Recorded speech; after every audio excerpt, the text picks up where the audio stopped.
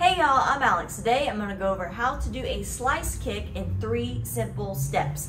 Now let's get started. Now I know there's several different terms used for this particular kick. Slice kick is just the main one that I use. It's basically like a downward roundhouse kick. Now, 2 kicks that I do recommend that you have down before learning this kick is going to be a high front snap kick and a high roundhouse kick. Once you have those down pretty comfortably, then we can kind of start breaking down the slice kick. Step number 1 is going to be just picking up your back knee straight up as high as you can, just like this. Just like that, just picking your back knee straight up towards your face level. Step number 2 is going to be, once you get your knee up really high, then you have to pivot your knee and your hip at a downward angle, which looks like this. Knee up, pivot down. Okay, that's probably going to be the hardest part. So I recommend that you practice that motion several times and get used to that. Your knee comes up, pivot down. So your knee and your hip need to go at a downward angle. Once you have that down, all you have to do once you get up and you pivot, you just need to release the kick coming at a downward angle, just like this.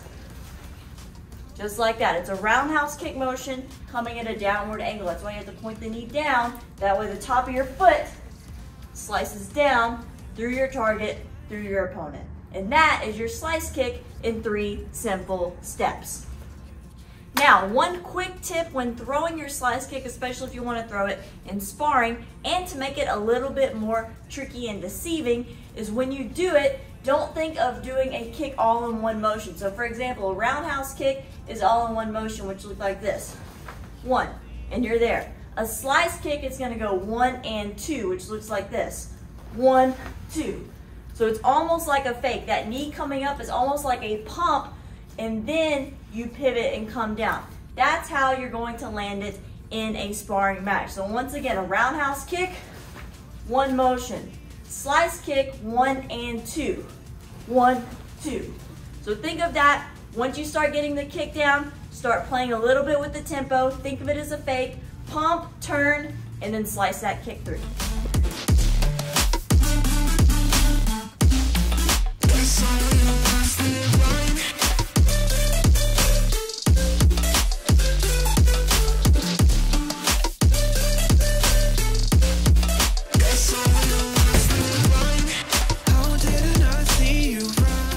I hope you all enjoyed this video. Thank you so much for watching. Let me know what other kicks you would like me to break down in the comments down below.